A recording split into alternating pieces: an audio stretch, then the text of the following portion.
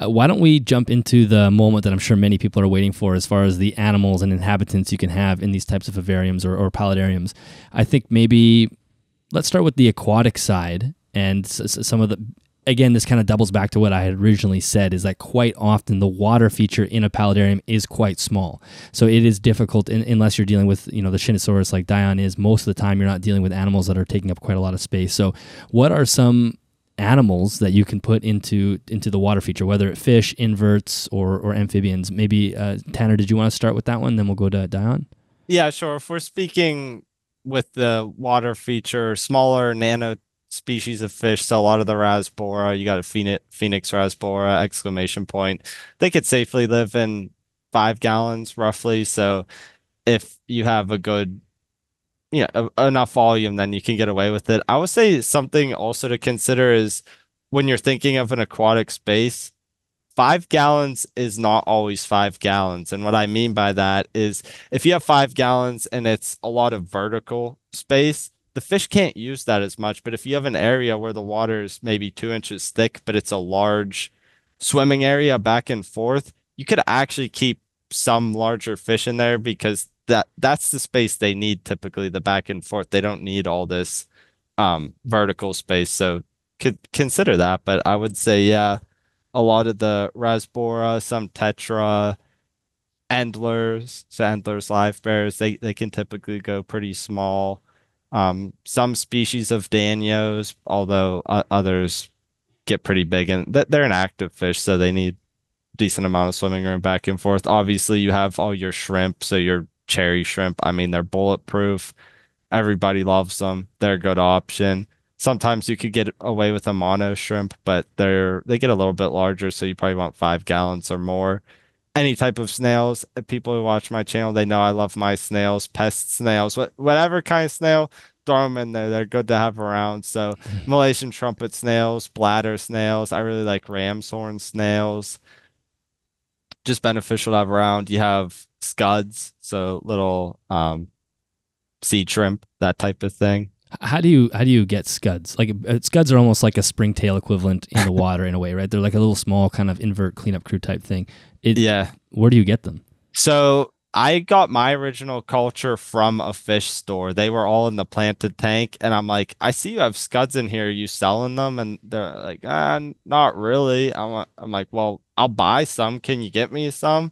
And so they went through and got, I don't know, maybe 20 of them, and now I have probably thousands of them. So I would say that's a good option. eBay, people sell them like that. It's one of those things where you kind of need to know a fellow hobbyist that has them, and they'll just be like, oh yeah, here you can have them, type Yeah, of yeah. deal. But How important do you see them in the ecosystem? I don't use them in a lot of my tanks. It's only Okay. specific ones. But I think moving forward, I kind of want them in most of my stuff. They're Yeah, think of them like a springtail. They shred everything up. They help clean things. I will say though that if they're not completely fed, they'd like to nibble on your leaves and stuff. So if you want pristine foliage, they might not be the best option. Okay. Yeah, that's good to know. Dion, do you have anything to add to water inhabitants? Are we talking about just like general critters you'd want to keep Yeah, and anything that comes to yeah, mind. It doesn't have to be fish or invert. You could yeah. whatever. I mean, yeah, also just to add like to because you didn't mention them by name, Tanner, but like I like nearite snails. I think you didn't mention them, but yeah, like those are also super cool. I mean, They have a yeah, problem though. yeah. The eggs. That is true. It's funny you mentioned that because I have eggs all over my shoes I roasting quit now. using them because of That's that. funny. Because they Yeah. lay eggs and they don't reproduce really in Yeah, don't they captivity, need right? brackish? I Yeah. think. Yeah. That's hilarious. Well, there you go. Case closed. Yeah, I have eggs all over my glass right now in the wood. So, but like I have found that they're pretty efficient at cleaning things. So, I mean, now maybe I'll have to go back and pick the species you talked about. I mean, there's so many cool varieties though, and they're long lived. So I get it. I mean, I've had at least 15 different species that I could think of, and they're Hmm. cool. But whenever you're trying to have a pristine scape or whatever, and you have these hard little Yeah. things that are extreme difficult to scrape off, I just at some point I'm like, I can't deal with this anymore. But That's Tanner, fair. what about the you mentioned like pest snails that you will even accept those? I mean, I've had those, and when I had cichlids, get really carried away. How do you maintain their population? Are you using like assassin snails or something in there to no?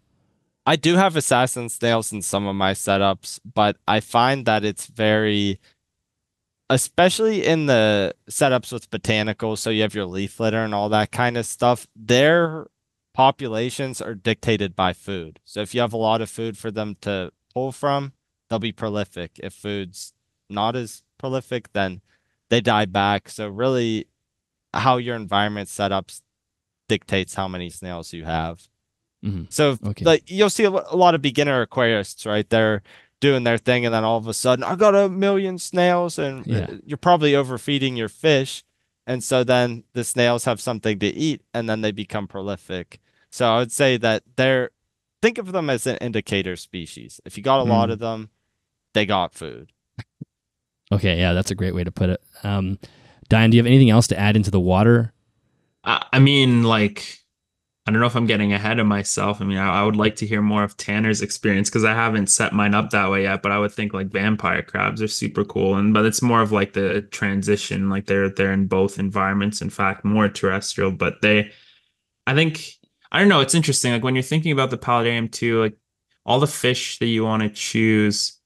You really have to remember how you're going to use that space if you have enough room to add a heater and all these different elements too, because like in some cases, like you're just taking more and more space away. I mean, there's all sorts of creative ways that you can add heaters to like a back component that you've created, sort of like what Tanner was describing before, where maybe it's a reservoir or in the same space as the pump if you can do it, and but you have to take all that into consideration when you're choosing what species you're going to add.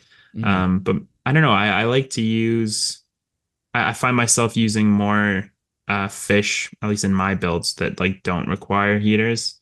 But that's just been my experience because like with the Shinisaurus, I'm not doing that, and even with the croc skinks or my glass frog tank I have with it's a paludarium too. It's mostly just um, yeah, species that can handle not having a heater and seems to be working well. Yeah. That's a really good point that I probably should have brought up earlier was heating the water. Tanner, do you typically use species kind of like Dion where you're not having to heat the water? And if you do, how do you do I it? I heat very few of my aquariums. I heat the vampire crabs tank, and I heat my saltwater tank, and that's it. And I use a lot of species that prefer warmer waters, like bettas and things of that nature. But one of the aspects to heating a tank that I think often gets overlooked is that all of the other mechanical components you're using heat up the water itself. So the impeller in your pump that heats up the water a little bit. Then you also have your lights that heats up the water a little bit. Is the tank completely sealed up? That heats the water up a little bit, right? So the heater is just kind of filling the gap, if you will. But I keep my just the way my room's set up in the basement and stuff, it's pretty consistently between about 74 to 78 Fahrenheit. So I find that that's equivalent or like it works well for pretty much everything that I want to keep, and I don't have any issues. Hmm. Okay. Yeah, that's good to know. Do you want to touch on the vampire crab success or like how is that enclosure working? Is it Sure. successful or is there issues with it? My only issue with it is that the condensation, well, it's not really condensation, but the mineral buildup of the water on the front is a little more than I would like, but it's just kind of the way that the water's splashing off of stuff. It's just creating more of a blockage than I expected. So I got to find some way to get around that. But I also, you don't see them very much. They're very reclusive. I knew they were, but I think I expected them to be out more than I do. And so I'll go maybe 3 or 4 days I don't see them, and then 7 days in a row I'll see most of them out and about doing their thing. So it's really interesting to kind of learn their behaviors. I find that they at least mine when I see them out, they're typically near the water, which would make sense because otherwise they want to be buried in the dirt and that type of thing. And the way that my thing is set up, all the land areas are kind of hidden behind the waterfall. So if they're back there, I there's really Hmm. no way to see them. Um, but Yeah, they're cool. I like them. They're pretty interesting, easy to care for from what I've been able to tell so far. And if you want something that you don't mind, you don't see it that often with interesting behaviors and stuff, you definitely like them. Yeah, that's cool. Yeah, that is a neat species for sure. Well, why don't we just quickly discuss some of the above water species? And you don't necessarily have to think about things that you've done personally, but are there like reptiles or amphibians that come to the top of your head that you think would work very well for a paludarium? Like I said, you don't have to have the experience with that species, but since you each have experience with paludariums, maybe you know kind of what works and what doesn't. And maybe I would be curious to know if even some snakes come to mind as well, because there's probably people that might want to do potentially both. So, Diane, did you want to start with that one Sure. to put you on the spot? Yeah, no, you're fine. I mean, like some of the species that come to mind right away, a lot of amphibians, obviously. Like as a kid, I guess it's funny as I'm talking, I'm like, you know what? I've actually done more paludariums than I realized. I think when I was like 10, I mean, I used to keep fire-bellied toads, and I think they're a great option. And I won't speak too much to it because I know Tanner can talk a lot more about them and how awesome they are. So those come to mind. A few species of newt that like fire-bellied newts, and there's all kinds like those Turkish newts people have now. I can't remember the name of them off the top of my head, but there's a few species that are pretty popular, even Spanish rib newts, but they're mostly staying in the water. Um, and then even, like I keep crocodile skinks. They can be kept in a paludarium. I would probably suggest having a setup that isn't super deep for them. Like they can swim and they'll dive in when they're afraid, but I like thinking about it, or at least being very clear that the build allows for them to easily get out of the water with branches or roots or whatever it is. But they do. I've seen some pretty massive builds, and it's super cool. Like they love to go into the water and swim. Yeah, so I think they're an awesome option. Um, for snakes, I think garter snakes get overlooked a lot. I know that um, depending maybe in the states where you're from, there might be some species that you can't keep, but I think they're underrated. Like they're very active, they're interesting, and they can do well in a paludarium setup. Same with rhinoceros rat snakes. They will spend a lot of time around and in water too. So anything that's like not enormous and going to produce a lot of waste. And then obviously you have to then account for that with like your filtration and what you're doing. I think those are probably more of the beginner or just generally easier to work with species because yeah, like with a lot of these larger animals, they're producing large volumes of waste. Like even as like a hypothetical, if you had a ball python and you could somehow keep it that way, like the amount of waste that animal produces eating a whole rat going into the water, like that's a lot of waste to have to manage, right? So I think of like smaller colubrids and things like that, or yeah, I don't know. I want to leave something for Tanner to share. Yeah, no, those are great. What about you, Tanner? Are there things that you've used that have been great, or things that come to mind as good options? I mean, yeah, well, there's a lot of larger animals. I think of one that immediately comes to mind is anacondas. I mean, that's true. What there's a lot of snakes that obviously would work, but that's like a aquatic snake. Like it just immediately comes to mind, right? Pretty much any frogs really, because they like to soak in water and that type of thing. Um, Obviously you mentioned about the fire-bellied toads. I mean, they're not as prevalent these days because the only ones typically that you're going to see now are captive bred, whereas 15 years ago or whatever, they were just wild catching them all and they were dirt cheap and stuff like that. So they're not as prevalent these days, but they're just such an awesome animal. They have silly communal behaviors. They bark to each other. They create these little hierarchies and stuff, and they're just perfect for that type of setup. Um, I don't know, pretty much if the animal lives in an area where it's around water naturally, then it's suitable for a paludarium. I think I'll just keep it pretty general. Yeah. Totally. I mean, I have a rainbow boa, so that's the same sort of thing, like very similar to anaconda, where and there's nothing. So I guess it would be the closest thing I have to a paludarium. You guys can see on this camera or over this shoulder. That's like like a little pond that I have in there, and maybe it's like 8 gallons or something, and it is really cool seeing her in there and watching how she can hide. And a lot of times I'm like, I don't think she can breathe, but you find her nose, like the tip of her nose just out of the water, those sort of things. But when she poops in that thing, it's just such a mess. It's like it's like I gotta like reserve a day of like cleaning it, and it's not set up at all to handle any waste. So it's like, something that doesn't happen very often, but it's definitely something where if you were to put a large animal in an enclosure, you need to have a waste management system. What about like, if you were to combine, like I think like a lot of like small anoles and things like that, I think would work well in sort of the terrestrial side, but maybe neither of you have thought about this, but as far as like cohabiting things like that, like with maybe like the fire-bellied toads and newts, do you ever, or not newts, anoles, do you ever think about like, is there clashing there, or is this something that as long as you're dealing with somewhat smaller animals and they each have their own habitat, that you don't think it would be an issue? And maybe you don't have enough experience with that specific, area to answer on, but if either of you want to jump on it. I actually kept anoles with my fire-bellied toads when I first got them. All the anoles managed to escape. I mean, this was probably at least 12 years ago, right? So I was not as good at what I do as I was. So whatever, they made their way out, and I never found them, unfortunately. The only issue with fire-bellied toads is technically they're toxic. I never had an issue with them killing fish or anything like that. So there is that concern to some extent. But yeah, I mean, I think an obvious solution is to find animals that actually cohabitate naturally. So do they live in similar niches and areas? But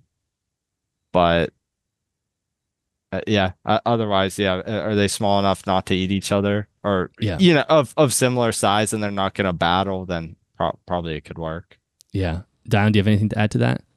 Yeah, I mean, this is a conversation I have quite frequently with friends of mine too, that fellow friends in the hobby. And I don't know, it's a tough one, because I think in some ways it can be absolutely fascinating to see how these animals can occupy the same space and hopefully get along. Or maybe it's something you're doing because you want to have like a natural order of things, where maybe you're adding an inhabitant to, for example, like the assassin snails, regulate the population of another species. So there are elements where people will systematically do it for that purpose. Or like, you're adding vampire crabs to the build, where you have all these powder blue isopods taking over, because that they're going to just hunt them all down to a manageable number, or worse.